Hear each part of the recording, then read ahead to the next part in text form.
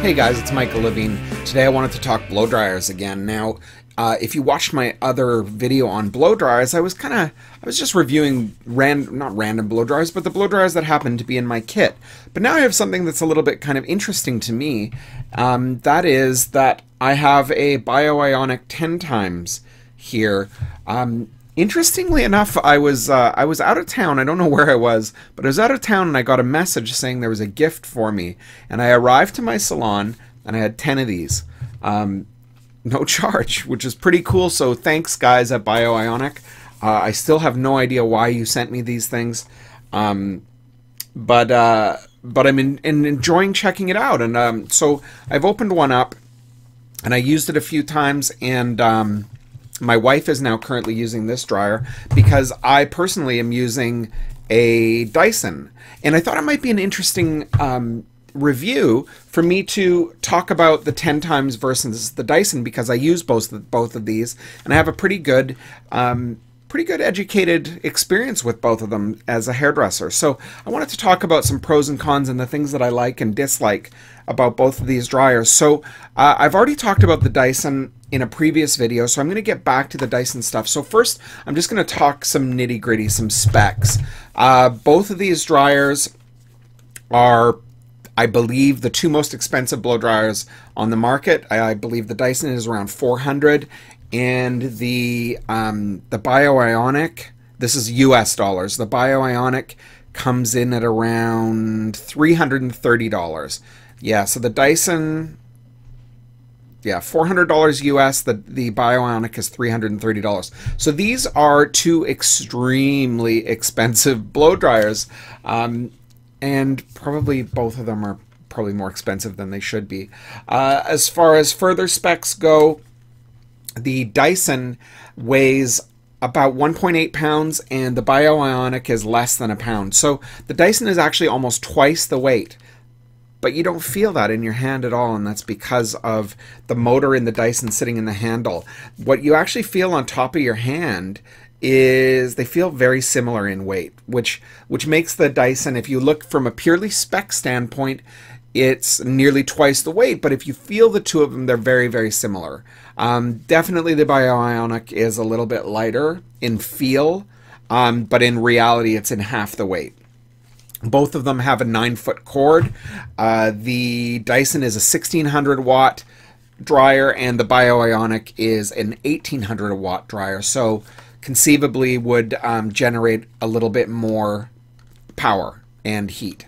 So the BioIonic is, I'll talk about the Dyson in just a few minutes. The BioIonic is a really interesting product to me.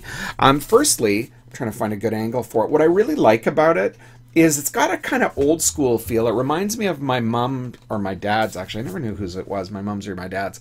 But they had that old school yellow blow dryer with the vent on the side, which was really, really cool. And then, you know, current blow dryers, they all have the vent on the back, and then that's where the filter is. But these have the vent on the side, and what's really interesting to me is it actually has two vents, one on either side. And the vent is kind of sexy. It's got, you can sort of see this pattern of the vent. It's really neat. It's you know, purely, I'm sure this has nothing to do with efficiency. This is just kind of sexy.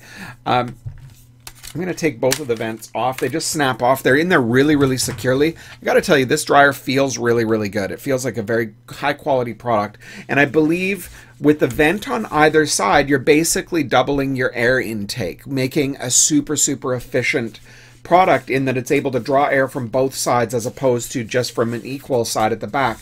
I don't know from an engineering standpoint if venting air from the side is any better.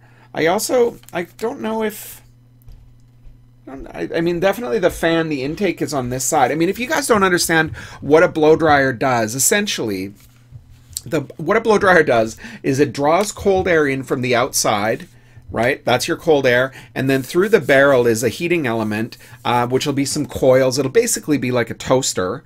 And the cold air rushes over that super hot toaster, and then that heats the air that blows out. That's essentially what a blow dryer is. And this is also why when your fan starts to go, or if your air intake becomes clogged, you're going to burn out your blow dryer really, really quick, because those heating coils need that cold air to rush over them to cool them down, or else they get too hot. and the hotter they get, well, the blow dryer is not built for them to withstand a certain amount of heat. So always clean your filters. I see hairdressers that never clean their filters, and you look at it and it's just like completely, it looks like your dryer lint, you know, when you peel the thing off the dryer. So you can take your filters out and just give them a rinse and a quick scrub, and that'll make your blow dryer last way, way longer. You know, when blow dryers burn out, I'm going to go off a little bit on a tangent here. This is more for consumers, but even blow dryers, hairdressers do this all the time.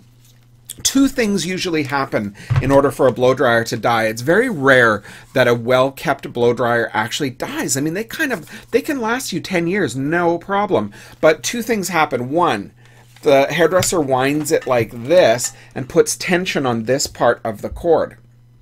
This is where, in here, is where the solder connection or the screw connection goes from the cord to the internals of the blow dryer. And when this gets a whole bunch of tension, which can happen by winding it really tightly like this, and this happens with all of your hair appliances.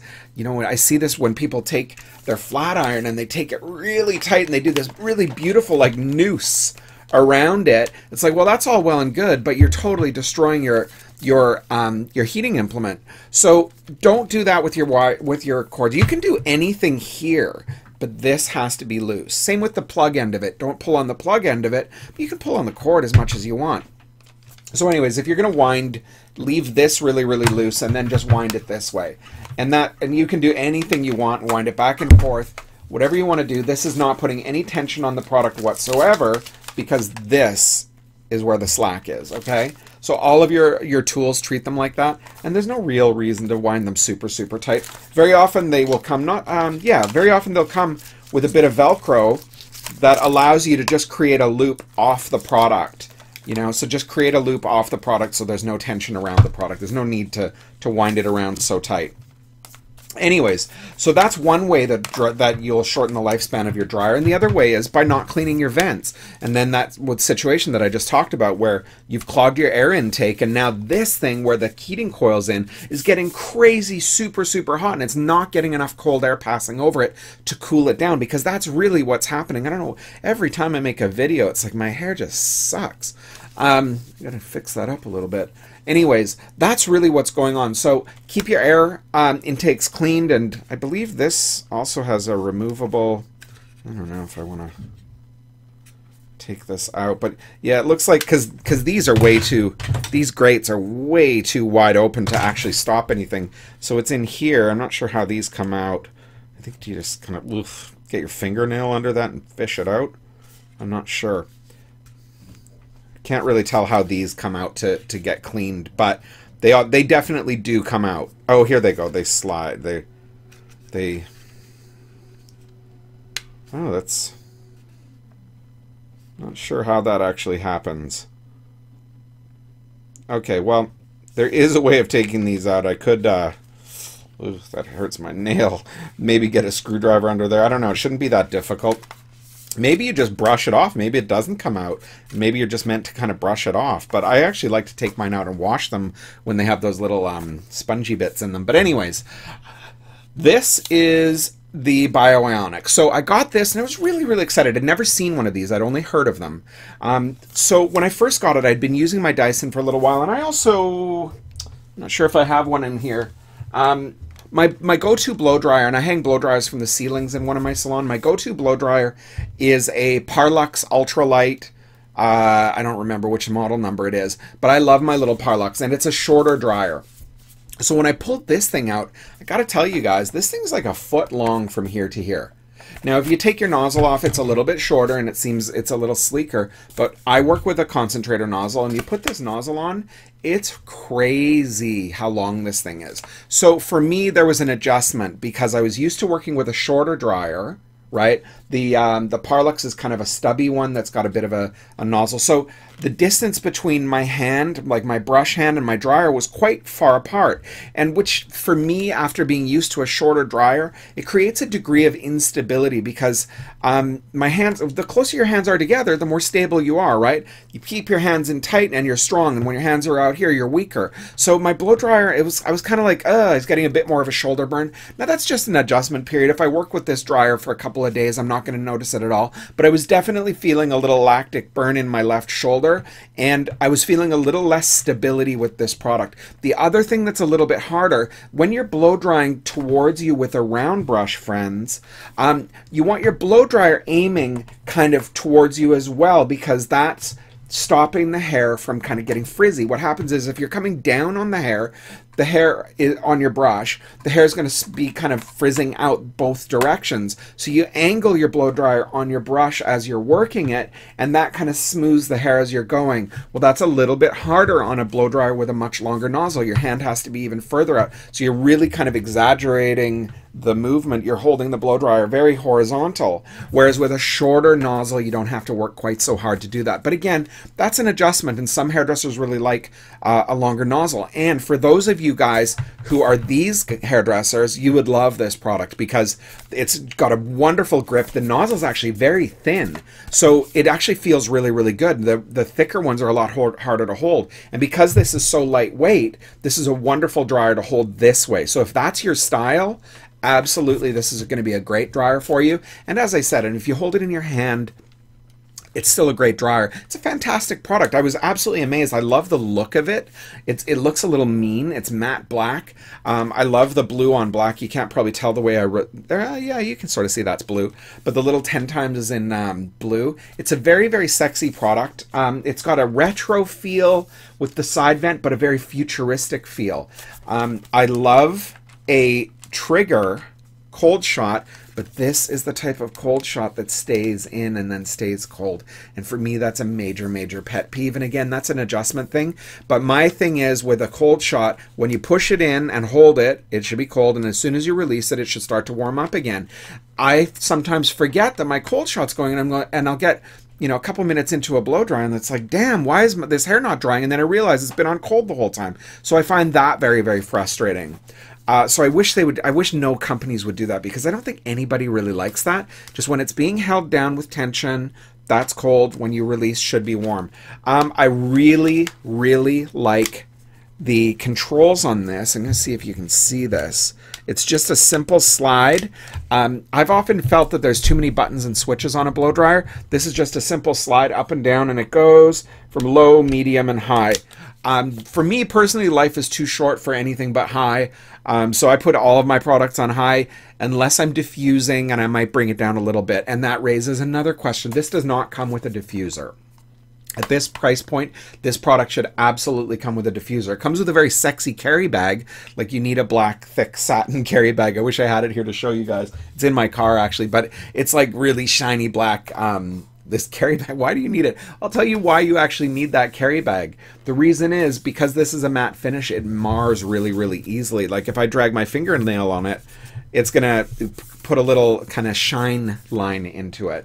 My wife takes better care of her stuff than I do, but I noticed after using this, just for the one day, I was getting little marks on it.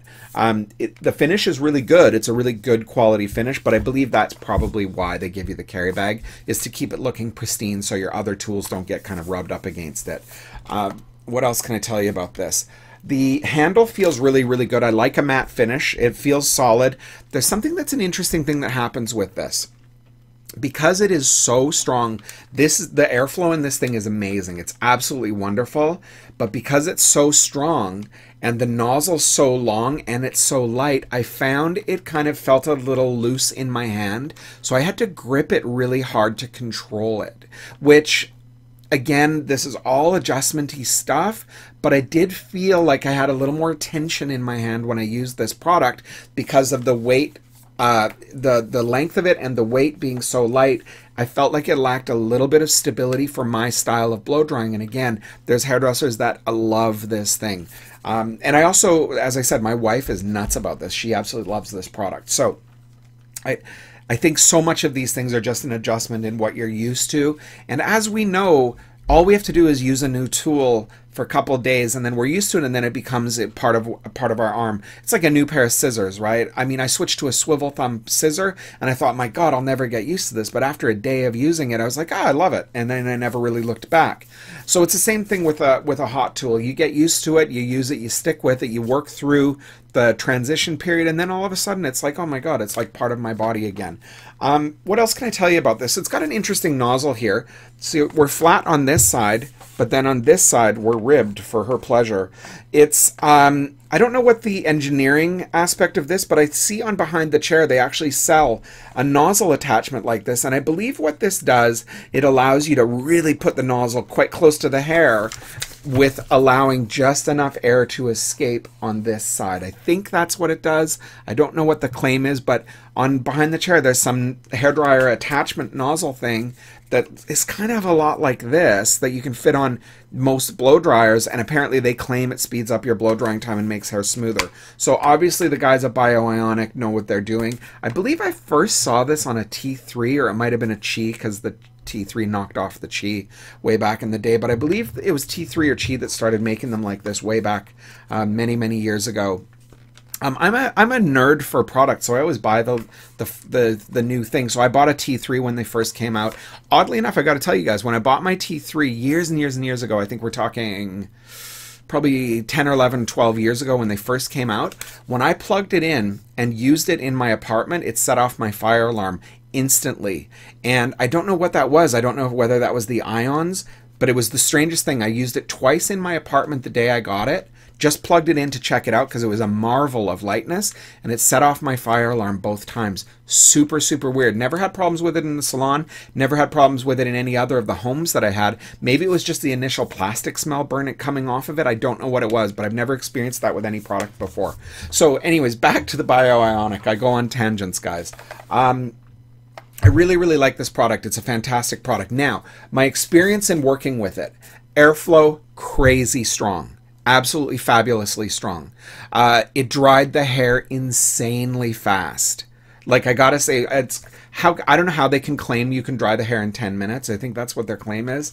That makes no sense at all. I mean, I've got, Persian clients with great big, home colored hair that's frizzy, and then they want it stretched out. It's not happening in 10 minutes. But I did blow dry hair really fast with this, and whenever I get something in that makes claims that makes what I consider to be ludicrous claims, I always want them to be wrong, because I hate the idea of gimmicks. Like, I really don't like the idea of ionic generating stuff. I think I'm no scientist. I'm not technically a doctor, but the whole ion thing to me seems really stupid.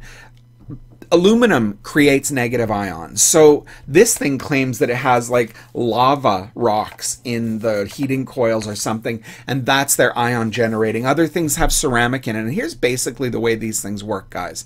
They take the heating coils, like the internals of the toaster, and they basically, toaster's probably not the right thing. It's more like an oven or a toaster, somewhere between an oven and a toaster. They take those heating elements and then they paint them with ceramic. And then that becomes and then when that heats up, it creates negative ions. Negative ions apparently, well, actually in science, negative ions are better for you than positive ions. Positive ions apparently cause cancer. It's like living under power lines. So that's why you want a blow dryer that creates negative ions. It creates less of an electromagnetic field. I'm totally talking out of my ass right now. I don't know the science of it, but anyway, when they talk about ion generating dryers drying hair from the inside out, I just think bullshit. It defies any logic. How about the fact that it's super windy and hot? I think that's probably what's really happening. So I don't really buy into the negative ions being better for the hair, but from what I do understand, negative ions are better for you. As in, when you're blow drying hair, you're creating a massive electromagnetic field, and it's kind of like living under power lines. Being a hairdresser, a hairdryer, traditional hairdryers create a crazy amount of electromagnetic field. So from what I gather, and again, I'm not a doctor, but from what I gather, it's safer and better for you to be using a low electromagnetic field dryer that creates negative ions, because positive ions are really bad for you. apparently. So, you know, and then picture the fact that we're aiming all those positive ions at your head because your blow dryer is up here. So it can't be good. It can't possibly be good. So anyways, this thing claims to have lava inside on their heating coils, and the lava rock is like some revolutionary thing that helps dry the hair from the inside out. I truly believe all of that is bullshit, and I attribute the speed of a blow dryer's ability to dry just like a flat iron. See, when they talk about flat irons, they say, oh, negative ions, it's good for the hair. Bullshit. It's 450 degrees. It doesn't matter what that product is. If you have it on something super shiny and super hot, it will smooth the hair really quickly and make it look shiny. That's just the way the science of it goes. I don't believe that the tourmaline paint or the ceramic paint makes any difference whatsoever. And apparently, from what I understand, aluminum generates negative ions every bit as good as anything else. So we get into a little bit of the gimmick factor when we talk about the lava rock, possibly, but maybe, who knows, maybe it can be scientifically proven. But I do believe a lot of these companies are just really trying to create a point of difference. But here's the real point of difference that's tangible. 2 side vents are doubling the air intake. We probably have a really hot heating coil, so we have incredible airflow and really, really good heat. And then they put this fancy little nozzle that has these little openings, these ribs, and I believe that there's some engineering with that. And this creates a very, very fast blow dry, extremely fast. Now, I had to struggle a little more to make the hair smoother, I gotta tell you guys. So I'm a natural bristle round brush kind of guy. Natural bristle round brushes help your blow dryer become a little smoother. I had a lot of speed in my blow dryer, but I had to really kind of stretch it out because I found that it got a little frizzier. The hair was a little bit coarser with this blow dryer from my style of blow drying. So that's it really for the BioIonic. I think it's an amazing product. It's an incredible product. Great airflow, good heat, looks sexy, you know, good standards. I haven't opened one up yet to see how this thing is built on the inside because I'm opening up all my Parluxes to hang them from the ceiling. I haven't opened one of these guys up to see what it looks like on the inside, and maybe I will, but I don't think that's going to interest you guys. So that is the BioIonic 10 time, and thank you so much to the guys at BioIonic for sending me some of these. It's a really, really interesting product, and I think that I think this side vent thing, I think more and more companies should consider that because I think it definitely did some wonderful things for the airflow of this product. From a price point standpoint, I don't know what production costs look like, but honestly, I can't imagine. Same thing with the Dyson. To me, it doesn't warrant that price point. I love my Parlux at half the price, or you know, a third of the price. It's a great product. And I think if I was a consumer, I would probably consider one of these as a consumer because using it once a day, speeding up your blow dry time, I think there's a lot of value to that. And so I think as a consumer product, I don't know if it's as a professional, if there's a whole lot of advantage for paying, you know, 2.5 times the price. But I don't know. I don't want to say anything bad about it because that's more of a personal preference kind of thing in how you see your day going. For me, part of the deal breaker for me as a hairdresser is this cold shot thing. That one thing alone would be a deal breaker for me. That's my feeling. But I also, you know what? The flip side of that is there's a deal breaker with this Dyson too that I wish on the next generation they'd fix. And I'll talk about it right now. So that is the 10 time. Now here's the Dyson, which I have been using. Dyson at almost twice the weight, but the Dyson has its motor in here down on the bottom. So what that does, when you feel it, it feels exactly the same with the weight. Because all the weight's from below, not on the top. So it's not feeling like it's heavy on the top. So the Dyson, and I've talked about the Dyson, there's enough Dyson reviews. I'm not going to go crazy with it. The things that I like about the Dyson, because it's so short, like look how short this thing is without a nozzle, guys. It's barely longer than my hand. This thing has got to be the shortest blow dryer on the market unless it's one of those portable blow dryers. This basically has the shortness of a portable travel blow dryer, but with the strength that's a power that's very, very similar to the other one. I love this, and the reason is it doesn't rotate in my hand whatsoever. It feels so stable in my hand because the nozzle is so short. It also allows me to be a little more compressed when I'm doing my blowouts, which is I feel a little bit is better on my shoulders. I feel a little stronger. When I use this product, I felt really, really natural with it right away, and that's probably because I had been using a shorter one. The other thing is, and I never mentioned this, guys. Did I mention that this doesn't come? Yeah, I did mention it. It doesn't come with a diffuser. What the hell? I would be afraid to put a universal diffuser on this. The reason is this. One, it's going to scratch the shit out of this beautiful big nozzle. It's going to totally take the logo off of this when you use a spring-loaded or a rubber band-loaded universal diffuser. And if you guys have been around for a little while, you know that Ionic and lightweight, I think it's the AC motors that are really, really lightweight. So I'm assuming this is an AC motor. The AC motor dryers, when you put a non-branded diffuser on them, very often they'll melt your diffuser and sometimes even melt the nozzle of your blow dryer. It'll warp it because the diffuser is not built to distribute the heat the way the dryer is delivering the heat. And so you used to have a branded diffuser. At this price point, if they make a branded diffuser and they don't include it at this price point, there's something seriously wrong with those guys. So I don't know what the deal is with that. So sorry, back to the Dyson. Everything's magnetic. I love that. The product itself is sexy as hell.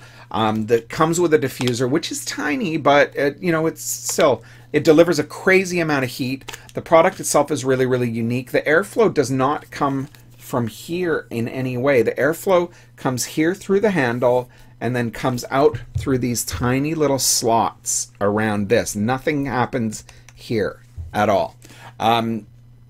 Now, I don't know anything about the longevity of this. The BioIonic has a crazy motor warranty, which is fantastic. And a consumer should get 10 to 15 years out of the BioIonic if they take care of it and don't beat the crap out of the cord. So there's a lot of value there. And also you've got the brand of BioIonic has been in the game for a really, really long time and understands blow dryers and understands wear and tear. They also make all of the blow dryers that, what's the blow dry bar called? Dry Bar. They make all of their blow dryers. These guys, BioIonic knows hairdressing tools. So now with the Dyson, we don't know how long these things are going to last. Dyson absolutely understands airflow, and their engineering on this product is amazing, and it's a very, very sexy product. One thing, you can't grip it from down here or else you're blocking the airflow. And there have been a couple times, not that I would ever really hold it down there, but there's been a couple times where I've gripped it a little low and was blocking some of the airflow. So you've got to grip it a little high. The thing that I hate most about this product is the cold shot is on the back. I need my cold shot as a trigger so I can do it each time, because if I'm doing a blow dry like this, I then have to move my hand to hit a cold shot. I use a cold shot on every single section. I use my cold shot. So what that's forcing me to do is remove my product while I hold my brush and stretch the hair out, and that pisses me off. I do that sometimes anyways, but now I have no choice but to do that with this product. I made the adjustment, but that is something that is absolutely ludicrous, to not put your cold shot in the trigger position. Also, if I was to do, if they're doing another generation of this, I would probably just do a couple of little silicone strips. It'll take away from the utilitarian design of it slightly, but not much. Not enough that I think it's not worth it. So I would just do a couple of little no-slip grip, kind of just little gray pads, and I would move the trigger to the front, and then you have a pretty damn near perfect product with this dryer. Again, I don't know if it's worth the price. Both of these dryers were given to me for free, so I can't really judge based on that. I love them both, but this is my go-to every single time. And then there's the final one, intangible thing that I talked about in my previous video about value with this product. Here's the thing that I'll tell you guys. When I hold this product, it is very, very, you can sort of see how it's getting scratched up there already a little bit. When I hold this product, I do not feel like I'm doing something as special. I'm aware of what I'm using because it's so fast. So I am kind of aware of it, but I don't feel like I'm doing something, I'm using something special because of its traditional, somewhat traditional shape. I believe the nozzle has to be this length. The nozzle thing, it's a client isn't necessarily going to notice this when you're holding it as a hairdresser. The client notices this. They see it and they notice it. I don't want to say it's sexier, because this is probably actually a sexier product, but there's just something when I'm using the Dyson, it becomes more of a conversation piece. I wish I could sell these in the salon. I wish I could retail these, but there's obviously no wholesale value for hairdressers to get these. And I really, really do like my Parlux, and I do believe that Parlux product is the best value for the money. The Parlux is not as hot and doesn't blow the air that this thing blows, but I feel like I'm losing a little bit of the sexy factor with this that I do have with this. This just, I feel like I'm doing something special when I'm working with the Dyson. The clients are aware of what I'm using. The clients look at it and say, hey, is that a Dyson? Or sometimes it's like, hey, I have one of those. It's an intangible thing that creates a bit of value. So if I was to, as a hairdresser, buy either of these products, I would probably buy the Dyson. If I was a consumer and I was used to styling my hair, I would say it's a 50-50 toss-up. I mean, with a difference of $50 US, that's no small chunk of change, guys. That's over 10% increase in cost with this, and this doesn't necessarily have the warranty on the equipment the way that the BioIonic does. So I think it's more of a crapshoot on that. That's more of a personal preference thing. If you don't mind the longer nozzle, I would probably get the BioIonic. If you need a diffuser in the package, I would probably get this. I think they both equally dried hair. The airflow on both products was really, really similar. They both move an incredible amount of hair, and more so than any two dryers that I've ever used before. So beyond that, guys, I think that's kind of it. I think that's more of a hairdresser's kind of comprehensive review. I don't know enough about the stats of these things, but I think that kind of, I don't know, I hope that gives you a little bit of guidance if you're thinking, which overpriced dryer should I buy? Hit the like and subscribe button and have a wonderful day. Cut your hair.